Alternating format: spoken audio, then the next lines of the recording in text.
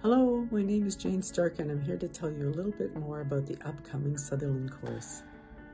I have been researching Sutherland's life for more than a decade, and in the course of doing so, I have come across something that is so applicable today, I really want to share it with you, and that is his approach to treating patients who had contracted the Spanish flu during the great pandemic of 1918.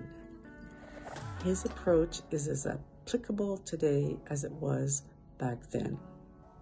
He used a full body approach, including the upper cervical, thoracic, lumbar spine, the pelvis, the shoulder girdle, the ribs, and this is when he started treating cranially. He developed his first cranial techniques based on his theories on how the Spanish flu affected venous drainage from the cranium.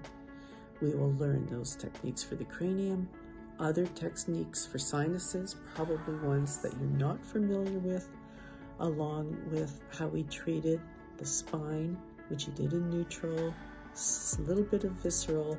The shoulder girdle is really fantastic for any condition of the shoulder, and then of course the ribs. So I hope to see you there.